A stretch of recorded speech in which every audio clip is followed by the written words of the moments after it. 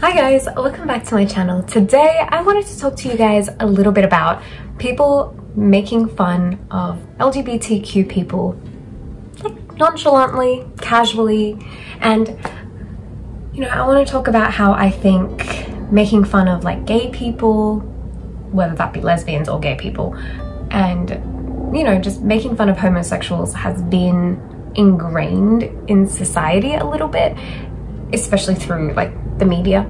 But I wanted to talk about it because this kind of scenario happened to me a little while back, and you know, I had some thoughts during that scenario, and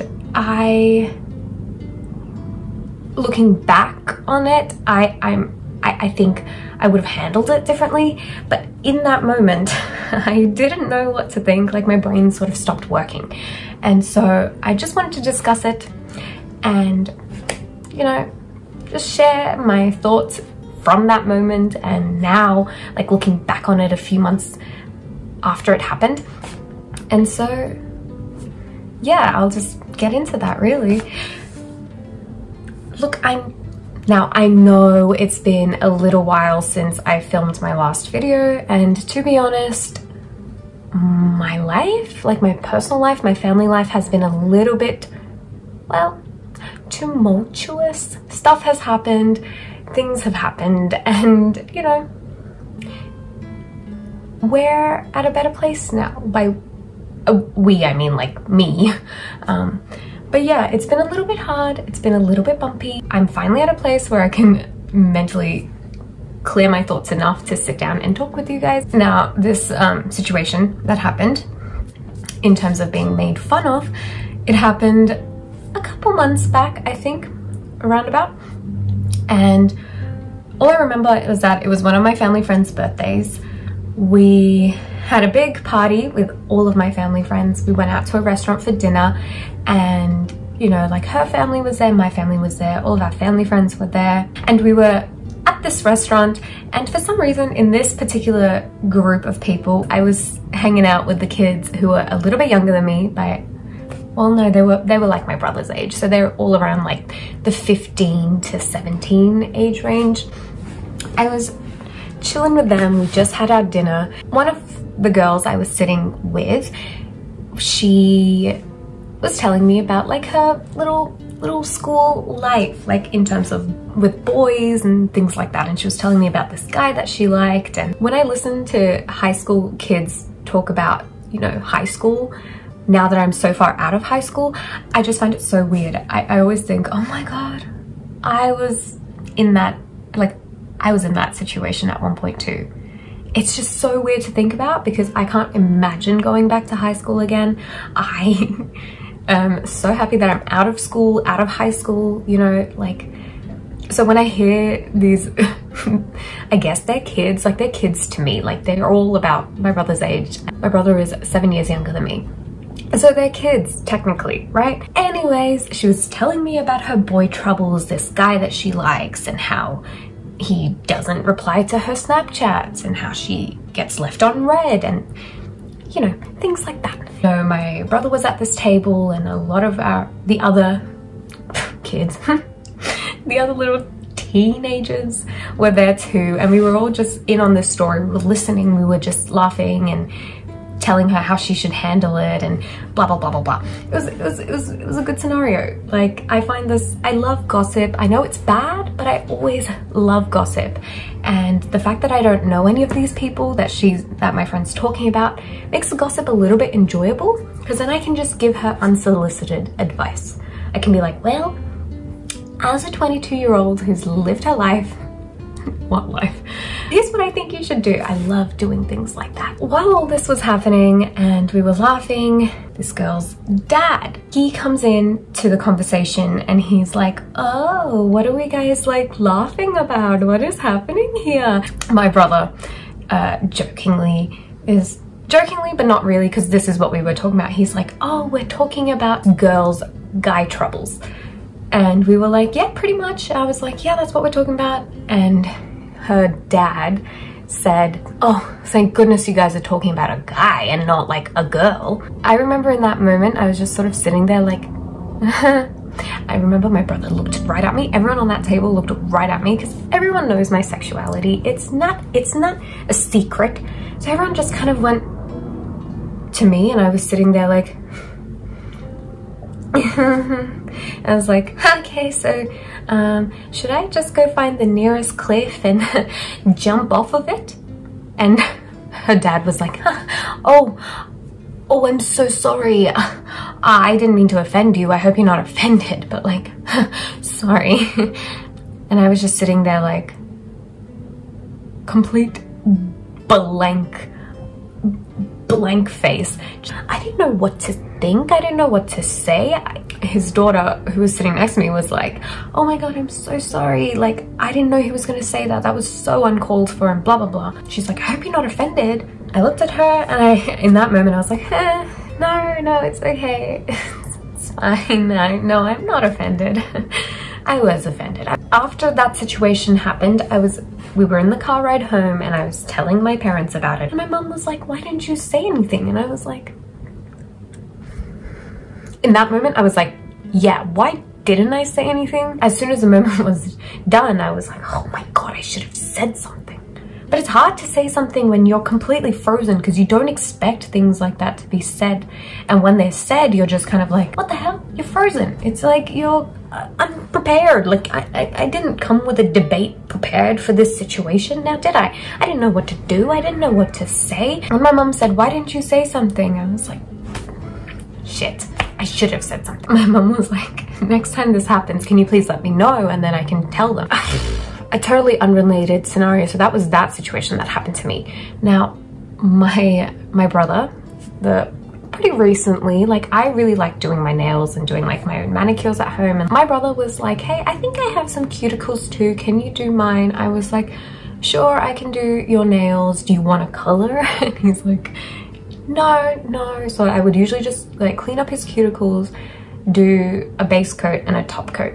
And before, I used to use like a glossy top coat, like I use on myself and I use on my mum. He had this glossy, like the clear glossy nails for a little while, and when he went to work, his boss literally said to him, oh my god, why do you have nail polish on? Like, are you gay? Like, what are you, gay? Like, in that sort of tone, like, what the fuck? Are you gay? Like, why do you have nail polish on? I don't really remember how my brother reacted in that moment. I don't even expect him to react in any certain way because he doesn't need to be a social justice warrior. I don't even want to be a social justice warrior. But when he came home and he told me that, I was like, well, that's a little problematic. Why are we labeling something as tiny as nail polish? And he just had clear nail polish on. He didn't even have anything. It was just a little bit glossy, so it reflected in the light. Why is that being labeled as gay? And why are people saying like, what, are you gay? Like, in a derogatory way? Why? It really got me thinking that this whole like, what, are you gay, is such an ingrained thing in society. I don't know how it is around the world, but being here in Australia, it's not an uncommon thing. I've heard it definitely when I was in primary school, when I was in high school. I've heard it, you know, like people just casually being like, well, that's fucking gay, or that's pretty gay. What are you, gay? Like, I've heard variations of this. You know, I never understood why it got said because I never understood the problem with being perceived as gay. Later on, I'm like, oh, duh, it's because you were gay this whole time. Even when I identified as straight, I never saw the problem in it. I was like, well, what's wrong with that? Like, what's wrong with someone perceiving you as gay? Like, why is that bad? Or when straight dudes will like hug their mate and then they'll be like, oh, no homo, mate, no homo. Is hugging your friend suddenly deemed as a homosexual act? Why is that a thing? Why is that a thing? And that leads into a whole nother issue of why it's not societally acceptable for men to show and express their feelings. That's a whole different story. With the glossy nails, my brother was like, can I not have the glossy top coat anymore? I showed him that, like, you know, matte top coat exists. It doesn't matter. People shouldn't be making jokes about sexuality like that on such a, the best way I can say it is in such a nonchalant fashion, because people just say it so casually and they don't realize that it's offensive.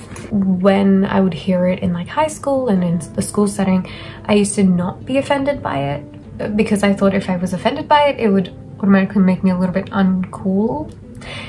And now looking back on a lot of things, or looking back on certain jokes where it's like people making fun of the LGBT community, I get so offended. And that situation that happened at my friend's birthday party, that was just one situation. It's not just that, but it's also the idea of perpetuating gender stereotypes. One of the aunties in that family friend circle, we have a little 5-year-old in our family group, right? And he carries a lunch bag with him. The lunchbox was a Mickey Mouse lunchbox. And yes, this is pivotal information. You need to know that it was a Mickey Mouse lunchbox. This particular auntie, she was like, hey, how come you have a Minnie Mouse lunchbox? And he was like, huh? And she's like, how come you have a Minnie Mouse lunchbox? Minnie Mouse is for girls. You should have a Mickey Mouse lunchbox, not a Minnie Mouse one. And this 5-year-old just kind of looked at her like, no, this is Mickey Mouse. And she was like, oh, okay, never mind then. Who cares? If he wants to have a Minnie Mouse lunchbox, he can have it. Who really gives a crap? I don't. And I remember watching that interaction being like, again, another interaction that now looking at it, I'm like, shit, I should have said something, but I didn't say anything.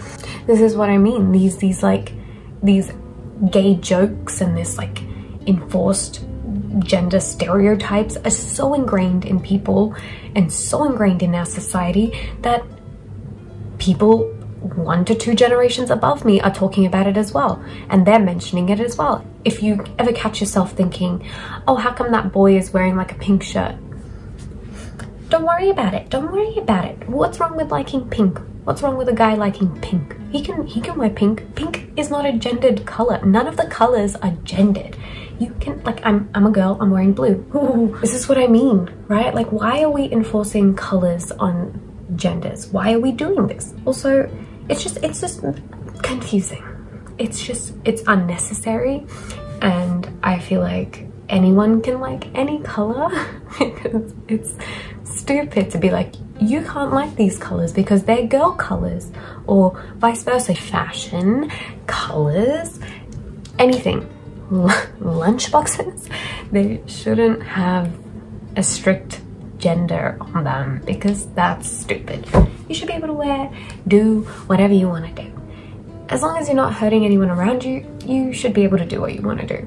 When I think about why jokes, like degrading jokes about like the LGBT community, why they're so ingrained in society and why it's so common for people to just say them so casually, I always think back to, you know, media. Because if you look at, I mean, you can look at Bollywood as well. If you look at some Bollywood movies from, you know, mid to early 2000s, maybe even, I don't know about earlier than that, but definitely the mid to early 2000s, there were a lot of movies where they would simply include a gay character and make them the butt of the joke. You know what I mean? A good example for me would be Kal Ho Na Ho, with the whole plot of the housemaid, Saif Ali Khan's housemaid, thinking that his character and Shah Rukh Khan's character are gay, and her having like a literal heart attack. Hilarious. It's funny. It's funny. And in the inclusion of that gay designer dude who, you know, like waves like this and or whatever, the inclusion of him as well, we're purely making fun of homosexuality. That's what it is. And when I was younger, I found it hilarious. I thought it was hilarious. I was like, this is so funny. I was laughing every time that little, like, the little gay designer character came on, and, you know, I was laughing at the maid having a little bit of a heart attack every time, you know, Saif Ali Khan's character and Shah Rukh Khan's character were like caught in a compromising position. It was funny. I thought it was funny. But when you look back at it, you kind of realize, it's through seeing things like this throughout your life that you learn that, okay, it's all right to make fun of gay people, you know? And then that progresses through your life, and then you're like, it's okay to make fun of gay people, even as an adult. Like, same goes for Hollywood. This whole, oh, let's make them gay because gay people are funny. Let's make them gay. Let's make this gay. Let's make that gay. Just so they can get a few laughs.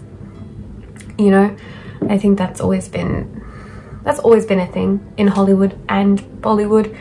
Obviously, it's starting to change, and you know, a lot more stories are being made about LGBT people. These stories are starting to come out. A lot of LGBT writers and directors are directing and writing these movies. Even like theater, it's starting to become more commonplace in theater, and it's actually so refreshing to see. Starting to change, it's raising awareness, it's becoming more culturally diverse, it's sharing more stories, which I think is so good. If you're the type of person that makes deprecating humor towards like LGBTQ people, I just want you to know that you can always unlearn these things. It's not like you're a terrible person for making these kind of jokes. You can always unlearn it, and you can say to yourself that, okay, the jokes that I've made in the past probably were not very good, and I maybe offended a few people, and I want to change. How do I go about doing that? How can I stop making offensive jokes, essentially? Because in my little situation with the uncle that I was talking about, I wish in that moment I could have said to him that, what is the big deal? Like, what's the big deal if she was talking about a girl? What if she did like a girl? What's the big deal?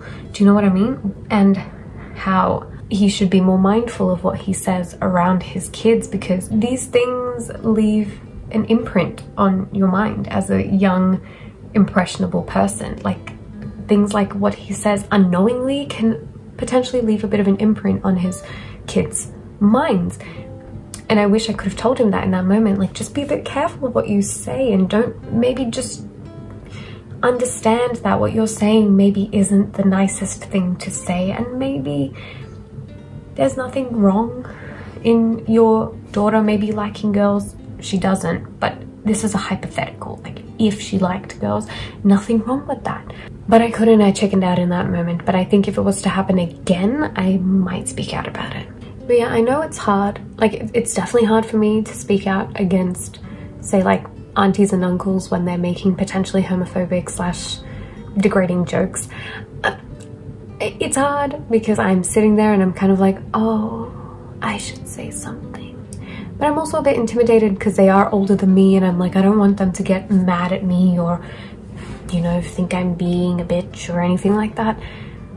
But I always think back to, we need to stop these kind of jokes in their track, otherwise they're going to keep continuing. I wanted to share that in case any of you guys who identify as part of the LGBT community, in case any of you guys have gone through it, I want you to know that you're not weak for not speaking up in the moment, because even I didn't speak up in the moment. And sure, looking back on it, I wish I did, but you know, I've learned from that moment, and I now know what I would do differently if that moment was to pop up again. In case you guys had been through the same thing or are going through the same thing, I can only speak from a perspective of jokes being made towards homosexuality. Being a homosexual, that's what I can talk about, and that's what I can speak from experience. But I wouldn't be surprised if people are out there making jokes about like the other people in the LGBT community, like jokes about the bisexual community and jokes about the trans community. Like, I think it's so wrong, but I think it is happening, and I think people need to just start calling them out. Even if you don't identify as part of the LGBT community, if someone is saying jokes like that around you and you are like, whoa, dude, not on, that's offensive, you should have enough courage to pull someone up about it. And if they say, what are you, like, gay? You should not take that as an offensive thing. You should say, well, no, but I just don't think what you said was entirely appropriate, And if there is someone gay or part of the LGBT community in this circle, maybe you might have offended them. You know, just, you don't have to be a part of the community that's being made fun of in order to call out bullshit. Like, if racism is happening, you should be able to call out racism, even if it's not against your community. Do you know what I mean? Like, it's like that. Like, homophobic jokes are not welcome, and they never will be, and they never have been, but it's just something that has been happening. And this is why I'm saying, like, even if you're not part of the LGBT community, you should be able to pull up homophobic jokes and be like, this is uncalled for and inappropriate, don't say this again. You know, I know I've definitely got more courage to pull people up, and if someone says shit like that in front of me, I will now try to pull it up and be like, inappropriate, dude, inappropriate. But to all my fellow straight people out there, all my heterosexuals, all my cis het people, pull it up. But you can just respectfully tell them that, hey, what you said was just downright unacceptable. And doing that enough will shut people up, and they will realize that, hey, yeah, what I'm saying is not appropriate and not correct, and I shouldn't be saying it. That's pretty much it for this video. I think I've spoken enough about it. Do let me know your thoughts in the comments below. I do read all of your comments. Share your opinions, your thoughts, whether you agree with my viewpoints, whether you disagree with my viewpoints, whatever it is. Let me know in the comments below, because I like reading that stuff. And yeah, if you have any video ideas or anything that you want me to talk about, also leave them in the comments below. As usual, my social media will be linked in the description box below. And yeah, if you enjoyed this video, be sure to give it a thumbs up and subscribe to my channel. And I think that's everything. So I'll see you guys all next time. Bye.